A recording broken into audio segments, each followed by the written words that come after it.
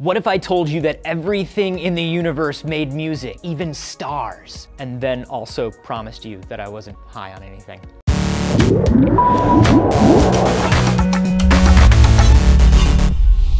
Anthony here for D News, and there's always been this feeling that music and the universe are connected. Plato called it music of the spheres, the idea that astronomy is the study of harmonious motion of objects in space, and music is the harmonious motion of instruments. It makes sense. The movements of celestial bodies, the structure of molecules, it's all based on motion and patterns. So what happens if we try to extract the music from the universe and listen to it? Over at the Harvard-Smithsonian Center for Astrophysics, this blind postdoctoral student was using software called Xsonify to convert numeric data from NASA's Chandra X-ray Observatory into sound so she could study it. The data was coming from EX Hydrae, a binary star system where one star is constantly sucking energy out of the other in a phenomenon that is called a cataclysmic variable. The energy extraction causes the amount of X-rays that the stars give off to fluctuate, and that changing brightness created different sounds in the software, a melody. And after handing that melody off to a composer and a band to harmonize with,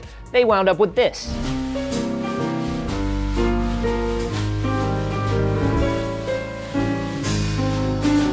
They took different bits of the data and played it in different musical styles. You can check them all out at the Star Song site. There have been a few projects that actually turned DNA into music, taking the genetic pairs and converting them into notes. In 2010, DNA from 40 members of the New London Chamber Choir were taken and converted into music by composer Michael Zev Gordon. Each member of the choir was given a solo that was taken directly from their DNA. And here's something else that's cool. While they were analyzing the DNA to give to Gordon, they actually found that choir singers are more likely to have a variation on a particular gene, like they were made to be singers. And maybe trees are made to be pianos, because this German artist created a turntable that reads the rings on tree slices and converts them into piano music in real time based on their thickness and growth rate. It's kind of haunting.